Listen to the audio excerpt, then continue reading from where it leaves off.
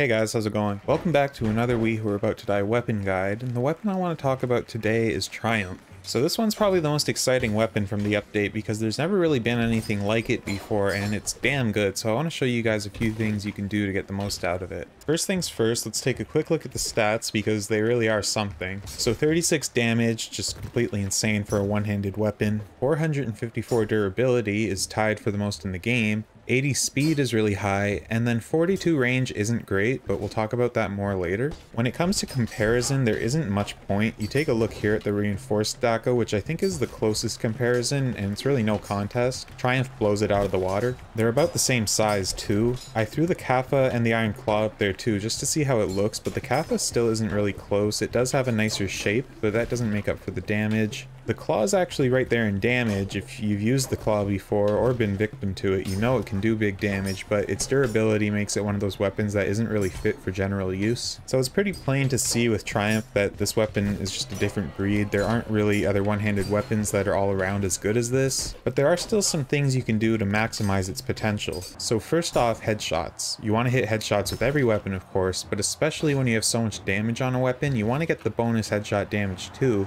because that's going to allow you to hit up over 40 and even into the 50s. Even if an enemy's got a helmet, don't worry about that, just knock it off in 2 or 3 hits, then you'll have a nice exposed head to hit. Doing this, you should be able to end fights in 2 or 3 more hits once the helmet's off. Now what if there's something in the way? If they've got a shield, it can be a little bit tougher to hit their head, since Triumph's one weakness is that it's a shorter, straighter weapon that really isn't built for getting around shields. What I've always liked to do with swords to solve this problem is use the shield bash a lot. It's going to let you get their shield out of the way, and then you can swing in overhead, or better yet, from left to right to get more weapon speed and more damage on your swing. Another thing you want to try to do is be patient and efficient with your attacks. Remember, you can kill in 2 or 3 hits with this sword, so don't rush, go for quality hits rather than quantity, try to keep your stamina up to get attack boosts and avoid weak, tired swings. And something you might want to actually avoid is stabbing. It's not terrible. If you've got a clear look at a guy's face and you want to give him a quick stab, that's fine. It just doesn't get you the same kind of speed or damage as a swing. So if you're able to do all that, you'll have a really good time with this weapon. I'm not sure I'd go as far as to say it's the best weapon in the game. I've always loved the Bardiche, but Triumph is giving me some second thoughts for sure. Being able to do this much damage while also having a shield is just crazy and might be the new best way to play the game if all you want to do is win.